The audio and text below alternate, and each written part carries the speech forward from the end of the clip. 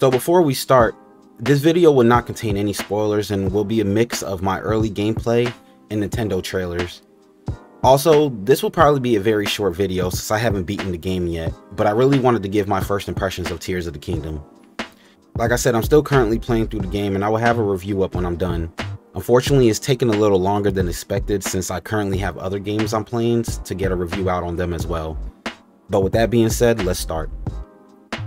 So from the moment you start up the game, the first thing you notice is that, well, it looks and plays just like Breath of the Wild, with just some minor updates, which kind of turns into a good and bad thing, but I'll get to that part in a bit. After the intro, you dive right into the world and start your journey. You're quickly introduced to the new powers you get and the new shrines that are also in the game. You start off in the Sky World, which I thought was pretty cool at first. After a couple tutorials and some more shrines, you start to make your descent down to Hyrule. Now, Hyrule is exactly how you remember it, but this time it's covered in this thing called gloom, that pretty much kills you when you step in it and lowers your overall health pool. Now, I thought this was cool and kept things a little interesting as far as the story goes. But to be honest, Zelda's stories aren't really the most in-depth story. I mean, come on, every game is pretty much you saving Zelda every single game. Like dang, even with all the training that you had in all those other games, you still need Link to constantly save you.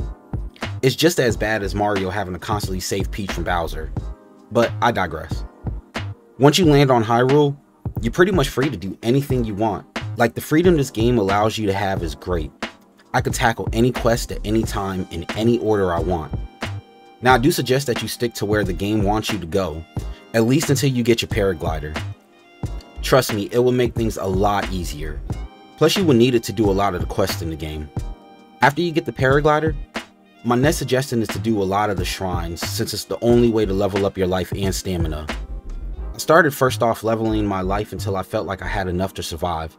Then I started leveling up my stamina a bit so I can make it to places without always running out. And trust me, it goes by really fast. The world is probably the best part of the game in my opinion. It's still the same size as Breath of the Wild, but now they added a couple new areas as well to traverse through. The lands of Hyrule is still dangerous, but this time no machines and Linos walking around to kill you. Instead, they just have a bunch of hard trash mobs that will usually one-shot you if not careful. And unlike Breath of the Wild, the powers you get in this game are just decent enough. And I only found one of them a little useful, unlike the really cool powers that you got in the other game.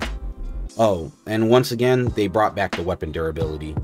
So you will be switching between weapons the whole game, which brings me to everybody's favorite part. Let's talk about the cons. Oh, so where do I start? Well, like I was saying in the beginning, this game looks and plays just like Breath of the Wild, just with some minor improvements. And since it felt like Breath of the Wild, it made me feel like I've been here before and done this before. And kind of made me not really want to do some of the main quests and side quests that they have in the game. My other complaint is the silent protagonist. Like, why have full-blown cutscenes with voice acting, but the only character that doesn't speak is Link? Like, it's really hard to get emotion across when all you're doing is reading a bunch of text across your screen. It just makes the game very silent, and the only things you hear from Link is his moans and groans whilst he battles the other silent mobs that are in the game. They really stuck to this old school style, which isn't bad, but some voice acting would have really took this game a long way. My third complaint is the weapon durability. We hated it in the first game, but for some reason the developers decided to keep it and say, hey, this time around let's make weapons break faster. It's a dumb feature, and one that they really need to let go. Not all the time do I feel like switching the dope sword that I just got or the spear that I took my time finding in some cave just for it to break literally a couple seconds later, and now I'm forced to use a weapon that I don't like, with a giant rock on it.